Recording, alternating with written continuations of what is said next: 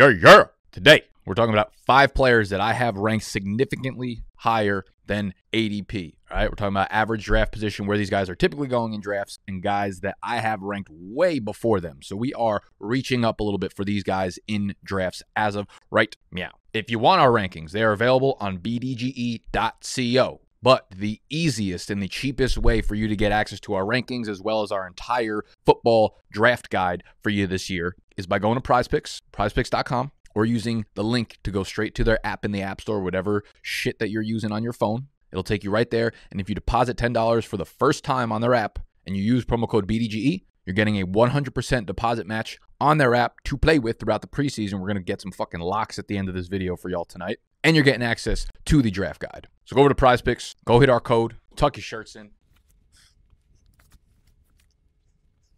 flex your traps, stop yelling.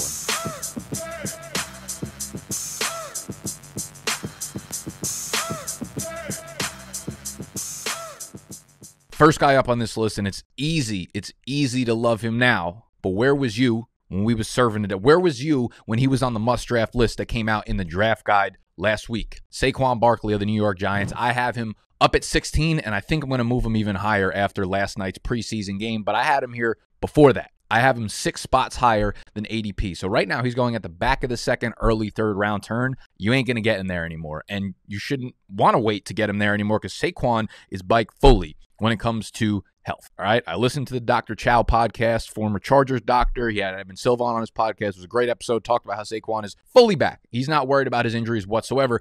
We saw in the preseason game, man, this is a new offense with Brian Daboll there. They've got an upgraded offensive line. The emphasis is offseason. Everything out of camp in New York had been to get Saquon the ball in space, target him, let him rip. I didn't know how bad I needed to see this man on a football field, but I needed it bad. And we saw it last night, and he looked great. Saquon played on the very first drive with the starters for the Giants last night. 12 snaps, the only running back out there. Saw 5 touches on the 12 snaps, one of them being a target in the red zone. More importantly, ran 7 routes on 12 snaps, guys. He's going to be so involved in the passing game. We know what he was pre all the injuries, 2,000 yards from scrimmage as a rookie. This is going to be a huge bounce back year for Saquon. Do not let him fall in your drafts. I won't spend a lot of time on this guy because nearly every video I have put out this summer has been about Michael fucking Pittman. He will end up on every single team I can get my hands on him in. I have him ranked 25th overall. That is the 301. That is 11 spots higher than ADP. If you have him ranked that highly, you are getting him, and you should be targeting him in every draft. With Matt Ryan coming over, monster upgrade.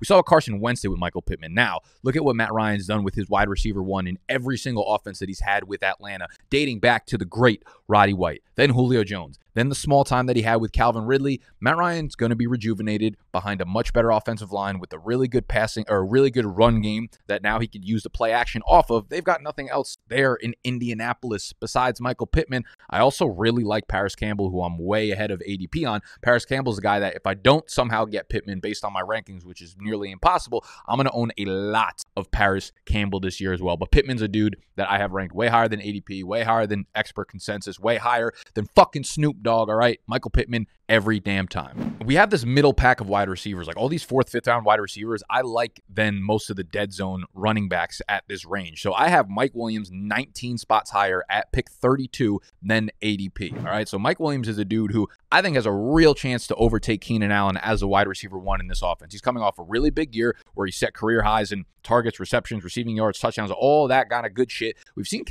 Keenan Allen kind of drop off a little bit in a few things that you need to keep your eye on. His yards per route run number has dropped year over year over year. I think like 3 or 4 years running. We also look at Matt Harmon's reception perception, and while Keenan Allen is still a very good route runner, his separation versus man coverage and press coverage has dwindled, and it's no longer in that elite tier. It's no longer the Stephon Diggs. He's getting a little old. He's an OG now, right? And thus his body will start operating that way. So do I think Mike Williams is a pure separator like Keenan Allen? No, but they just resigned him to an absolute fatty this offseason, and they have a very clear path to giving him a ton of looks, and this is an offense that's really high-paced, really high pass volume, and Justin Herbert will have all day to allow Mike Williams to get down the field because his offensive line is fucking awesome as well. Mike Williams is a dude that if I go running back heavy, you're a super flex league, quarterback, running back, tight end. Mike Williams, you can get in like the 4th, 5th round as your wide receiver one. Perfectly fucking happy with that. Right behind him, and y'all might find this as a surprise, but I have DJ Moore up at 33. Now, this is just in line with expert consensus, but ADP has him 13 spots lower. DJ Moore is a guy who I made a video about, our most popular video this summer, 7 players to let your idiot league mates draft in 2022. I'll link that one down below. And I had DJ Moore listed in there, but that was pre-Baker Mayfield coming over. Baker Mayfield's going to be the quarterback in Carolina. I think that raises everything for DJ Moore. He's just a better version of Sam Darnold, all right? And DJ Moore has ripped off 1,150 receiving yards or 1,150 total yards year after year after year. The touchdown totals have been very low, obviously. 4, 4, 4, 4, 4, 4, 4. It's fucking outrageous at this point. But you know, you want to spin the wheel, you want to play a little roulette. I don't like when people are like, oh, they're due for positive touchdown regression with no actual reasoning behind it. Now we have a reason. He has a better quarterback, okay? So the Carolina offensive line, I think, is a little bit underrated. I think Baker Mayfield as an upgrade to Sam Darnold, like we've seen Baker Mayfield be accurate in the NFL. Just because both of them have really good draft capital does not mean they've both shown good accuracy. Sam Darnold has never been an accurate quarterback. He came out of USC very young. He was very raw. He was a weird prospect that got overpicked. He got picked really early because people saw the potential, but with Baker Mayfield, we saw the potential come to fruition at the NFL level. Will he ever recapture it? I don't know, but I would much rather bet on DJ Moore with Baker than DJ Moore with Cam or Sam Darnold or any of those fucking bullshit quarterbacks. So I actually like DJ Moore at the end of the third round, early fourth round now, as opposed to what my viewpoint was prior to the Baker Mayfield trade. And you guys have heard me talk ad nauseum about these other mid-round wide receivers. I have Cortland Sutton at 38 overall, so he's 19 spots higher than ADP. Same thing with Allen Robinson up at 46. He's 19 spots higher than ADP. So a lot of these are at expense of the running backs. So I have guys like David Montgomery, 21 spots lower than ADP, and I'm going to continue to move his ass down. Rashad Bateman, 26 spots higher. Elijah Moore, 21 spots higher. Chase Edmonds is a guy I have 23 spots higher than ADP, up at 68. So you're looking at like a 6th round pick in my rankings, and this is one quarterback leagues right now. But he's a guy that you've continuously been able to get in best ball drafts this summer in the 8th, 9th round, and I think he's going to be the lead back there in Miami. They have Sony Michel. They have Raheem Mostert. Who knows if Mostert's ever going to be healthy. Michelle will be a guy who gets some early down work, but this is an offense that I think will rely on quick hitting passes. A lot of stuff going on in the screen game. I think it's just going to be Hill, Waddle, Chase, Hill, Waddle, Chase, Hill, Waddle, Chase. Will he get the goal line work? I don't know, but he would have to do something really stupid in order to. He's the guy that got paid. He's the guy that they signed really quickly as soon as they got the new scheme and Mike McDaniel's in town. Clearly the RB1, getting paid like it. He would have to do something really bad, really stupid, or just get injured in order to not finish in this offense as the running back one that have an improved offensive line. Teron Armstead obviously coming over and will anchor the offensive line. A couple of McGovern, a couple other pieces that they're not great yet, but they're definitely on the way up. And Chase Edmonds is in the swing of moving on the way up as well. So for me, ranking that dude this far ahead of ADP, wildly clear, as is my brain, vision, heart when I'm wearing my Felix Grays. Y'all know I love Felix Gray. Been wearing these bad boys since way before they started sponsoring the videos. So when I pitch them to you, it's from a very genuine place. Felix Gray offers blue light blocking glasses, okay? And over the last few years, that has become a very popular product or topic of discussion, light blocking it from your screen. And I'm a fucking weirdo. I listen to a lot of podcasts about fantasy and marketing, but also like biohacking is a weird passion of mine. And biohacking, you know, they talk about like nutrition and they talk about fitness and all that, how longevity, how to live longer and be healthier. Lighting is one of the very, very important pillars of what people in the biohacking world talk about. It's kind of crazy, actually. Didn't think it was important, but when I started wearing these, like instantly the strain on my eyes went away, as well as like my sleep started getting way fucking better because this blocks blue light. It blocks the light coming from your screen, okay? And that's what keeps you up at night. If you're someone who scrolls fucking TikTok until your eyes bleed at night, which is what I fucking start to do now, these things are a godsend, okay?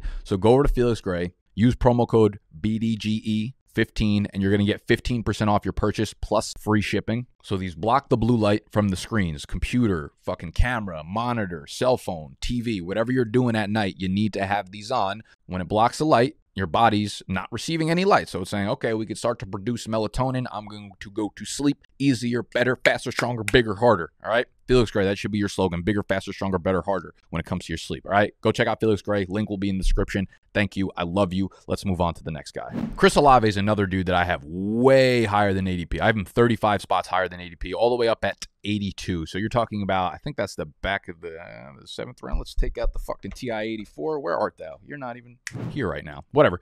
Chris Olave, up at 82, 35 spots higher than consensus, 33 spots higher than ECR. So I'm just way above everything and everyone here. And I think a lot of this has to do with whether or not Michael Thomas is going to be playing. We've seen some Twitter clips. We've heard chatter that he looks great.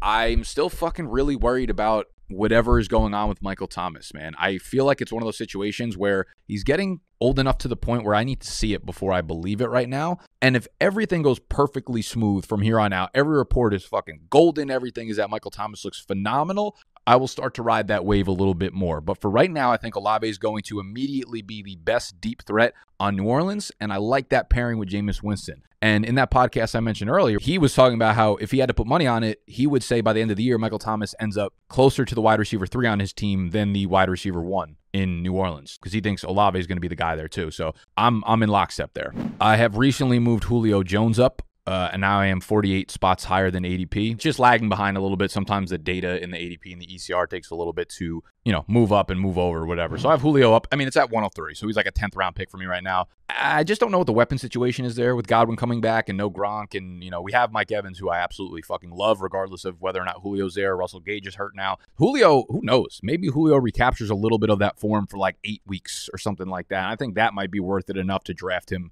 above where he's going. So that was like 8 or 9 or 10 players or something like that I just wanted to rip off to you guys quickly, because some of you guys have your drafts coming up. And I think the best way for y'all to stay on top of that, again, would be to go grab our draft guide, available on BDGE.co. But the cheapest and the easiest way to do it is by going to PRIZEPICKS.com, depositing $10 on there for the first time using promo code BDGE. Hats in store soon. And when you do that, they're going to give you a 100% deposit match. They are going to give you access to our draft guide absolutely for free. You'll get our rankings. You'll get the preseason weekly update articles after all the preseason games happen. It's fucking beautiful. I love them. I love you. And I'll see y'all tomorrow.